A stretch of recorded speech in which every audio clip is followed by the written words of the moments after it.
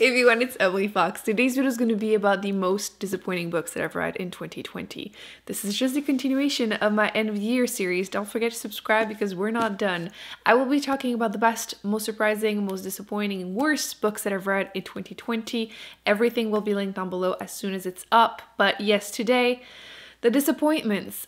Some books I still gave over 3 stars actually, but I just thought I was going to love and I didn't. Some of them were just really terrible, but my expectations weren't super high and just not quite enough to make it to my worst. I still have about like 7 books to talk about, so let's do this. Let's start strong. Let's start strong. The Girl in the Stars by Mark Lawrence. I thought I was going to give this book 5 stars. I'm giving it 2 stars. So you can imagine how disappointing this was. I absolutely adored the Ancestor trilogy by him, the first book being Red Sister. I give it 5 stars. It was the same universe. This is a companion series, and I do think you need to read it. Don't let anyone tell you you don't. You do. It was like an apocalyptic world. There was like magical school setting, which I love, badass fighting nuns. It was everything I want in a series. And this was not it. You're following a character who is part of one of the ice tribes in the north, and I was happy that we were going to get more information about this. I'm going to keep this spoiler free, so I'm going to have to be a little vague because the only spoiler I could mention would just leave you with nothing to enjoy. Something happens and she has to try and survive. That's the whole book. Unfortunately, this read like a YA. Like, I don't know if anyone else agrees, but this is supposed to be adult and it's 100% a YA, like 100%. All my issues with YA basically are in here. You know, main character is special, and then boys are all over her instantly after meeting her 5 seconds ago, and so something happens in the beginning, you know, it looks like it's potentially going to be good, and then everything else was so boring. I was so bored throughout the whole book. It's not a big book. It's like 350 pages and it's written big, quite frankly.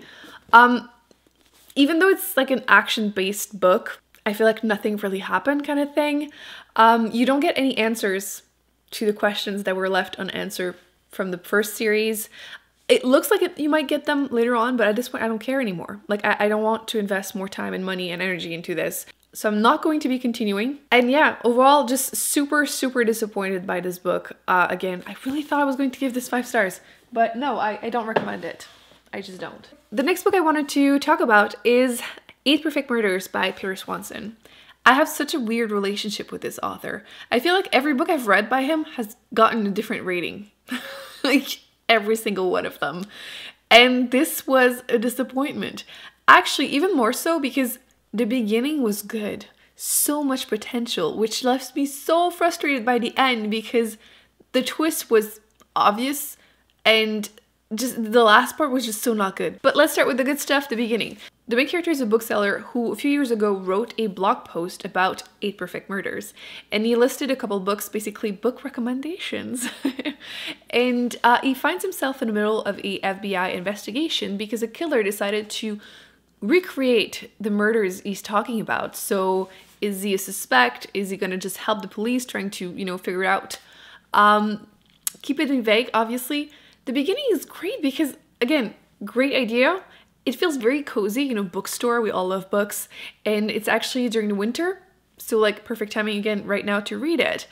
But as the story went on, I just found myself expecting some of the stuff, the twist would happen, I would just be like, okay, that's what happened. Like, I was not invested into it anymore. Like, the first half, great. Second half, horrible. And I don't know if it's going to be a series. It looks like it on Goodreads. Hopefully not. But yeah, I have no strong emotions toward what happens at the end. So don't recommend it. Did not care for it. If you want to read something by the author, I would recommend Kind Worth Killing, which is the first book, unfortunately, that I've read by him, which I think is his best one. So do yourself a non-favor. Do it too. The next one hurts. It straight up hurts. Leviathan Wakes. I thought once again I was going to give this book 5 stars. I was so excited to read this. This is an adult sci-fi series and everyone raves about it, talks about the TV show, the series. I have book 1 and then I have book 3 and 4 on my shelves because I buy most of my books used. I haven't found book 2 yet, but I was super excited. I struggled. I really struggled to read it. I had to go back and forth with the audiobook because I found it easier to torture myself as I'm, you know, getting ready in the morning already at night listening to the book than like sitting down and reading it when I'm not feeling it. But I couldn't pinpoint what was annoying me about this book. But some people were saying that it feels a lot like cop conversations, which maybe. Plus, you might notice, what is that post-it, Emily? Well, since you ask, I was listening to it, getting ready. I was applying my makeup, and I had to press pause on the audiobook to go and find this quote, because this is straight up horrible. Straight up horrible. Are you ready? The moon itself, Phoebe, filled the frame, turning slowly to show all sides like a prostitute at a cheap brothel. This is how you know this was written by a man. Like, seriously? I think the best part, though, is that I have some dudes trying to explain this quote to me on Goodreads, which, dude, no, there's no reason. They're just looking at the moon on the screen turning. Like, that was so unnecessary. That's just one of the quotes. But unfortunately, the story just didn't appeal to me. I just couldn't connect to the characters. When things would happen, I would just acknowledge, okay, this just happened. And it's super action-packed, but I just could not care whatsoever. I have been told that it gets better and that the TV show is much better too. I will most likely continue the series eventually. Like I said, I don't have Booktube, but my library does, so I might just continue that way one day when I'm desperate. Or try the TV show, because a lot of people were saying that some of the best characters that are later in the book series appear earlier, so it might be easier to, you know, care. So yeah, I don't know. I just, you know, when you finally read a book that you thought for years that you were going to love and then you really don't? That's why it's here in this video. Just really disappointed by this. So yeah, it is what it is. I've since moved on. I read this in February, March, so I'm not as mad as I used to be, but yeah, I thought I was going to love you. Children of Ruin by Adrian Tchaikovsky. I hesitated. I'm not 100% sure it should be in this video, but I need to talk about it, because Children of Time made it to my best, the first book in this series. The first book made it to my best of whatever year I read it in, and I have been looking forward to reading this for way too long, and it took me a while to get around to reading it because part of me was scared I wasn't going to love it. In the first book, you're following the remnant of humanity fighting against giant intelligent spiders for a planet. That's all I'm going to say. And then this is the second book, and I don't want to like spoil the first book because it's amazing. So unique, that ending though. And this is kind of like after. So the remnant of that end up fighting bigger, badder aliens kind of thing. They're octopuses this time. And yeah, I don't know. Okay, to be fair, some bits of this were super interesting. Like when some humans that aren't related to the first planet make it to a planet, that was interesting. When you see basically a human creating these octopuses, that was super interesting, but a lot of it was just kind of and it is left very open towards the end, so I believe it's going to be continued in trilogy, which it feels like, is it going to be, again, bigger, badder aliens? Like, I don't know. I'm so torn, because I thought, again, I was going to love this, and some parts are super interesting, but I still found myself bored at times, and it's a big book, and I don't know. The concepts are smart, brilliant, interesting, but this one I did it to myself. Mallory by Josh Malerman. This is the second book after Bird Box, which everyone knows the movie. I was part of the unpopular opinion crowd. I thought that the movie was well done because I had read the book, and I feel like the movie was better than the book. So I went into this one, you know, excited but a little wary. Still disappointed.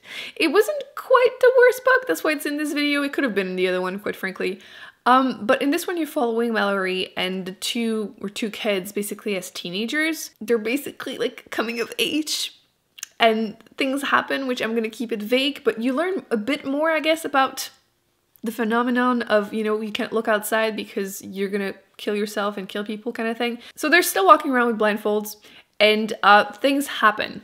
I read it and I just felt like that was not necessary. I didn't learn really anything that was worth it. The twist at the end was not worth it.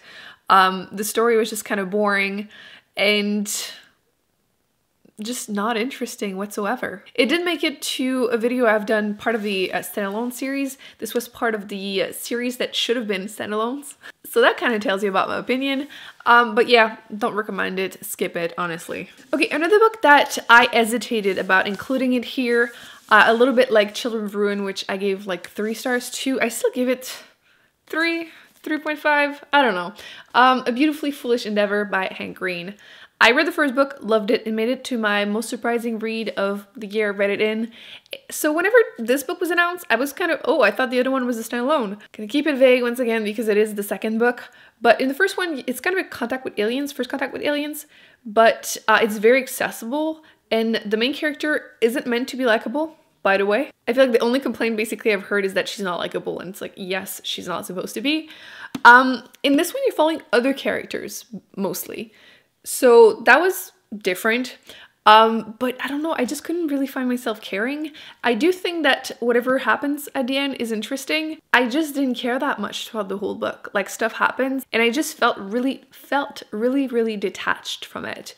And I would love to hear anyone else's opinion, because I read it, and I feel like it's very forgettable. There you go. So, except for that thing that happens at the end, which I find very relevant right now, everything else was just meh. So I thought I would just give it a little shout out in here. It wasn't bad, just disappointing after loving the first one so much.